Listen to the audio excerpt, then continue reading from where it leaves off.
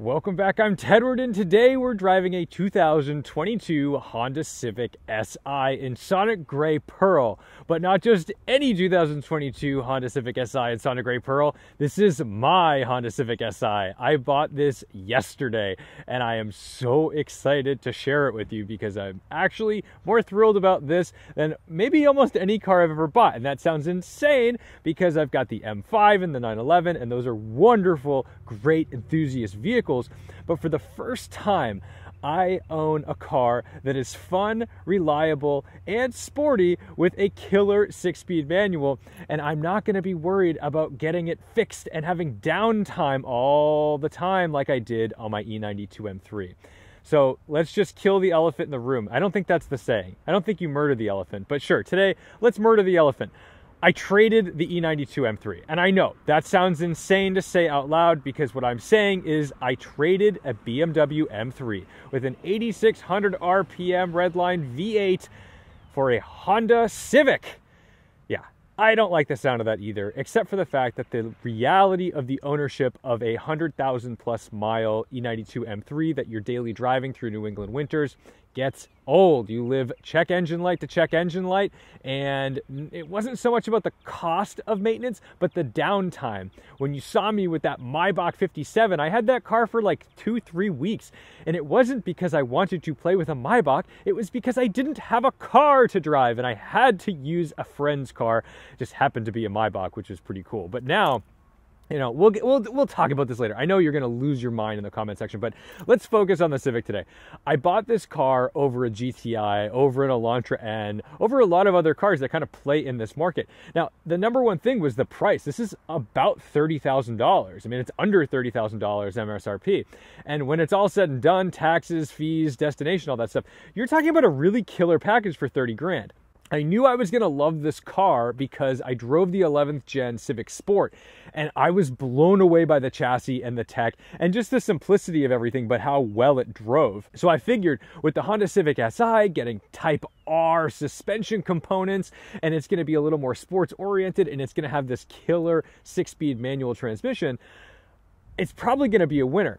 I could not get a hold of one of these because I was not invited to any press events. I didn't have any loaner cars, and you couldn't find one on a dealer lot to go test drive. So I actually put a lot of faith into my journalist friends to make sure that I was making the correct decision on this one. Getting this car was actually really difficult because they're hard to find. This is like an ultimate supply chain shortage car, and McGovern Auto Group helped me out. The McGovern Honda store up in Everett, Massachusetts hooked this up, and I've been waiting for this car for a couple months. I wanted Sonic Gray Pearl. They had a red one coming in earlier that they would have let me take, but you know what? I think I made the right move. PTSRS Will Lee, I think he would approve of this. Now, to prove how new this is, I even just took the window sticker off, and I haven't even scraped off all this junk. But let's jump into the interior because, sure, these are not leather seats. They don't even have heated seats. Unfortunately, Canada got the better end of the stick on this. But I gotta say, these are very comfortable, and I'm kind of thrilled to have my casual daily driver have just simple cloth seats. Interior in this car is phenomenal. I'm quite psyched about how adult everything is in this car. The 10th gen Civic was a little bonkers. It was a little bananas. Everything was everywhere. It looks like an anime character's hairstyle. The exterior of this car looks much more like an Audi A3 in my opinion. And the interior of this car actually gets the stuff that I wish Germany was doing. We don't have crazy touch screens and buttons everywhere. We do have a touch screen here, but you know, my HVAC controls, nice jewelry type switches and knobs. They're knurled. They feel really good in the hand. Our HVAC controls here, it's not like a Tesla where I've got to go and aim it on a screen. That's absurd. I've got wireless Apple CarPlay, and I have comfort access in the car, so I don't really ever need to touch these buttons. And to start, jumps to life, clutch interlock. So yes, I am going to be hitting that clutch pedal to start the car. I know some people get freaked out. They're like, oh, it's not good for the throwout bearing. Sorry guys, you gotta just accept the safety features, okay? So the heart of this little beast is a 1.5 liter 4-cylinder turbo, the same 1.5 liter that was used in the previous generation of the Civic Si. So no big surprises there. It's a very quiet little engine and appears to be fairly serviceable because I have such great access to these coil packs and spark plugs. Not that I anticipate having to really work on my Honda, but I actually find this to be a charming little engine bay. Now, there's still salt on the roads right now. We're gonna do a proper detail, probably down at Craft Detailing, to do a paint correction. And I would also like to get a clear bra on at least the front and the rocker panels. I also need to find a solution for the front plate because I don't want to drill into the front bumper. That is not the move. And another thing you'll notice up front is that we don't have fog lights. The Canadian market car got better options. They got fog lights, they got heated steering wheel, heated seats, heated rear seats. I think that's the real kicker for me because the Canadian car is objectively better. We've got these killer 18-inch black wheels with 235 section tires all around. My first square setup car that isn't a track thing. So I'm excited because I'm going to be able to rotate tires. Oh, the savings. So while these people drive by looking at me like I'm a crazy person, because you know what? I am a crazy person. Let's go take a ride. I am a little disappointed that I have this parking brake switch. I do wish I had a hand parking brake, a handbrake, yes, a handbrake, because then we could do lots of winter slides. That is something I will miss, but maybe we'll get another rear-wheel drive toy for the winter. All right, the driving experience of this car, it has exceeded all of my expectations. You know, originally when I was looking for like, you know what, I'm gonna get like a normal daily driver that I can just drive and never have to think about and just do like, you know, oil changes, and the oil changes will be cheap as hell because it'll be like 4.8 liters of 0W20 or something I can find at Walmart instead of the insanity of like 8.8 liters of oil from FCP Euro, which is great. FCP Euro is fantastic, but like it does, you know, it's a lot in that BMW to be doing that every 5,000 miles. Well, then when this SI came out, I was like, well, we got to go with the more fun option. First thing I noticed is this shifter. Guys, this is good. Porsche and Honda, isn't that crazy? Porsche and Honda are the leaders in the game of shift feel at this point. And I just spent, you know, maybe 300 miles in the new 718 Spider with the Demand re-geared transmission. And I gotta say, I thought like, oh no, I'm now adapted to a Porsche shifter. I'm gonna get in my Honda in a couple of days when it comes in, and I'm gonna be disappointed. Guys, I'm not. Like, I'm really shocked by how good this is. Honda is clearly being built by people who like cars. This car was clearly assembled and designed by people who want a good driving experience. And looks can be deceiving because, you know, you've got the reputation of being a Honda Civic. We've got that Fast and Furious reputation. We've got kind of like, oh, well, it's boring. It's kind of like the poor man's enthusiast car or just like the everyman's car. That's fine with me because this is excellent to drive. It weighs 2,900 pounds. That weight, that's a number you just can't lie about. When you have a lightweight car, something that's like at 3,000 or just below, it really shows in the driving experience. And it's clear that they've taken a lot of lessons from the previous gen Honda Civic Type R and injected them into this SI. I'm quite excited about the new Type R, the new 11th gen Type R. It's saying lane keep assist. It's trying to warn me. I got to start turning off these nannies because that's the thing. I'm not used to this stuff. That does drive me a little nuts. I've never owned a car with a backup camera. I've never owned a car with Apple CarPlay or a touch screen or anything like that. So I am entering the future, or as Will Lee said, welcome to civilization. But, oh, doggy. Be careful with the doggy. But anyway, it's clear that Honda has learned a lot from the previous gen Type R, and I'm excited about the next generation. And this may just be a placeholder for that. Like, if I like this car that much, I might just place my order for the next generation Type R. A coincidental benefit of this car is that gas prices just went absolutely crazy. We're at like $5 a gallon here in Massachusetts, 6 or 7 in California, and this happens to get 37 to 40 miles per gallon.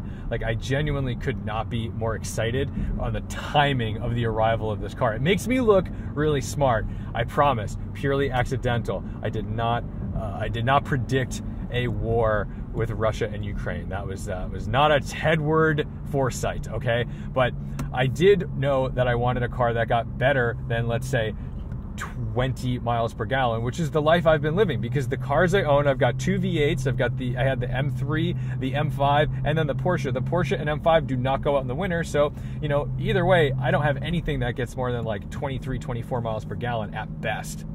Crossing double yellows in the Oldsmobile, gotta send it, man. You may notice that I'm not really pushing this car because I want to break it in properly. I think Honda recommends about 600 miles of break-in miles. Now, it's not like make or break, life or death if you were to, you know, get into the throttle a little bit. But, you know, in the spirit of taking care of my things and making sure that I don't have like oil consumption issues down the line, which I don't think is really an issue with these cars, but I am going to treat it well. So I'm going to try to drive this as much as possible in the next week or two just to get those miles racked up so then we can go really thrash it. Oof, these roads are not good, but that's why I gifted myself a wheel and tire package from McGovern, because I know that there's a huge possibility I blow out a wheel and a tire on Boston potholes. It's bad out here, okay? And I don't really want to be paying for my wheels. So this allows me to use the car how I want and kind of beat the shit out of it and not worry so much.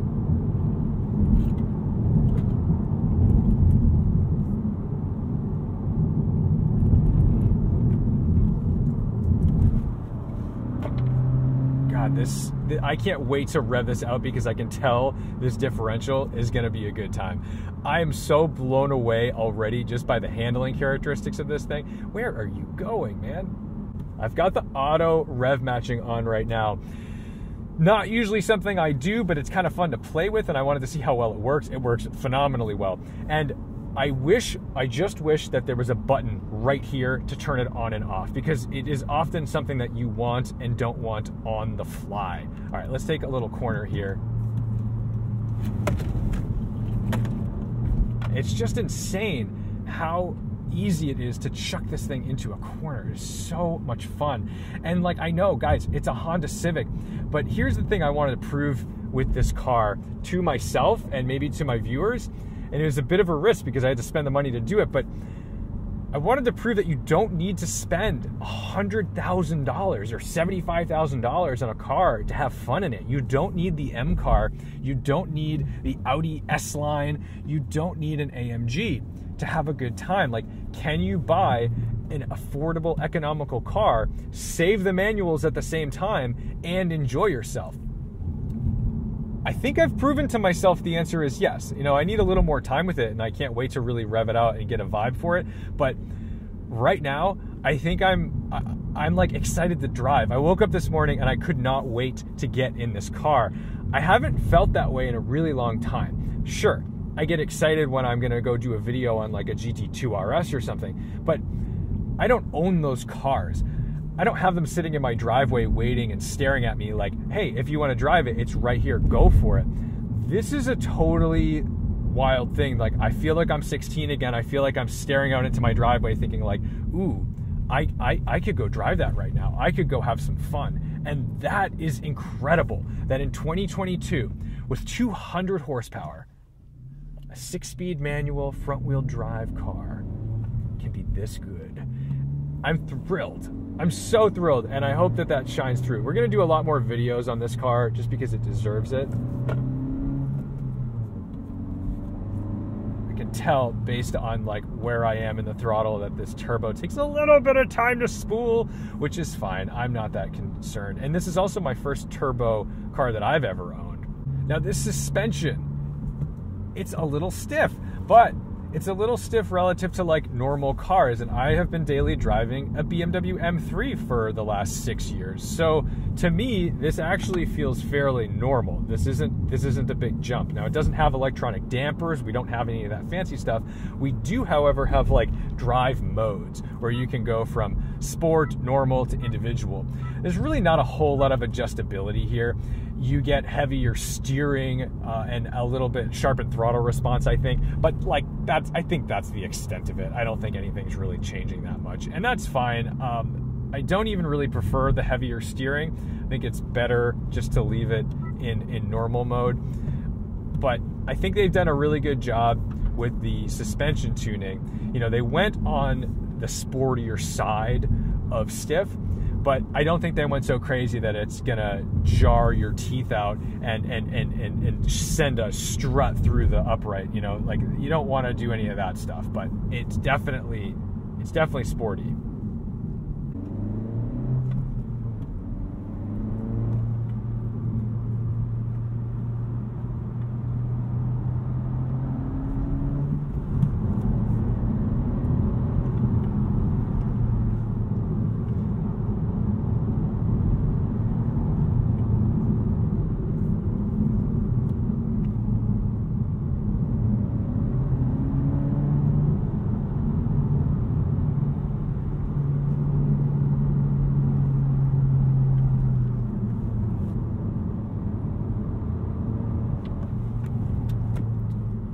Even with the all seasons, this thing really boogies, and it's a good time. Like, I gotta say, for a car that is designed to be like the everyman's sub $30,000 thing, it is really enthusiast driven. Like, I hope I can communicate this in a way that doesn't make me sound biased because, like, I bought the car, but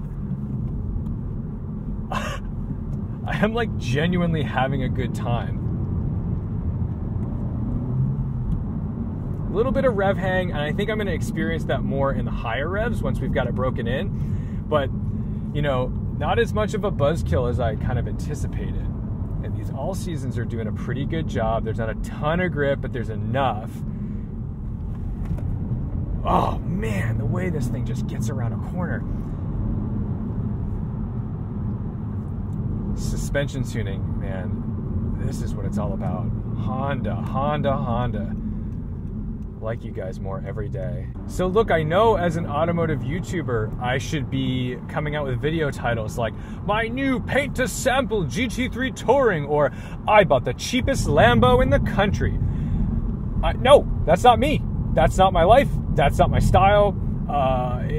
I am somebody who wants to have fun in cars. I don't want to ruin my life by buying something that I can barely afford. I want to drive things that entertain me, and I can afford to park in a parking lot and not stress about. Like, I want to be able to park this on the street. I want to be able to go places. I want to be able to put thousands of miles on something without thinking, oh no,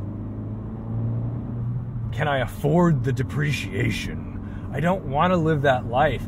And if I had a lot of money, like a lot of money, maybe I would live that life. Maybe that's what I would do. Maybe I would go buy myself a Ferrari FF and daily drive it and just be okay with the fact that it's going to need the occasional $10,000 service. Sure, I'm not that guy. And I'm also not going to try to pretend to be that guy. I don't do the posturing thing. You know, my whole deal is reality. It's a reality check on my channel. And I want to show that an adult can have fun for $30,000 and still be a car enthusiast. And it was a gamble. So far, I feel like I'm winning the gamble. I feel like I won the bet.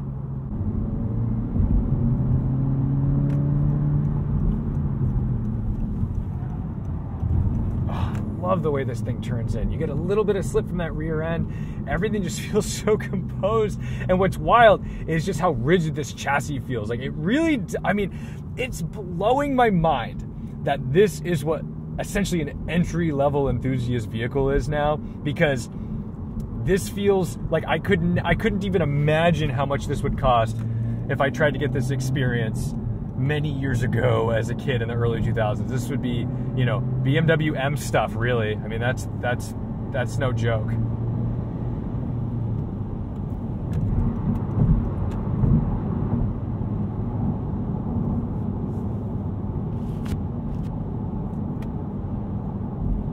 So I think that's gonna do it for our first drive in my new car. I hope you're not too mad at me for unloading a BMW M3 for a Honda Civic. I understand, I'm saying the words out loud, I hear them, I get it. But I hope you can understand the practical reasons behind that, and not wanting to live check engine light to check engine light in an aging German sports car. it is tiring, and eventually you've just got to call it. So thank you guys so much for watching, liking, commenting, and subscribing. Please leave your comments, thoughts, anger. Well, don't leave too much anger. I don't really need that. But let me know what you think. I'm going to go quietly jump off the highway in my new Honda. Don't forget to respect the drive, and I'll see you in the next one. So what about the aftermarket? What are we going to do to this car? I actually think the only thing I'm going to do to this car is throw a stickier set of tires on it. I don't feel the need to really modify this car. The only thing that I may do is once I drive the Acuity shifter, make a decision if I want to change it. Because I know that the boys like Russ and Powan over at Acuity are working on a new shifter for the 11th Gen SI. And you know, they really improved the shifter on the 10th Gen. The thing was, though, the 10th Gen, I think, needed the improvement. This car is actually pretty impressive as it sits. So I'm not sure what they're going to do, but I'm quite excited about it. What I like about this car, too, is just this chassis is so neutral. I've chucked it into some corners already, and I mean, I'm just so impressed with like the balance. You know, it doesn't feel like an Econo car. It really does feel like they wanted this to be able to be hooned around, and I think it's gonna be a bit of a sleeper. I think this is one of those cars where there's gonna be somebody in a faster car, whether it's like an M car or something, you know, that would be appropriate, who's gonna try to chase me off an on-ramp or an off-ramp, and I feel like I can get away. I actually feel like I can just hang this on the ragged edge and get away with it.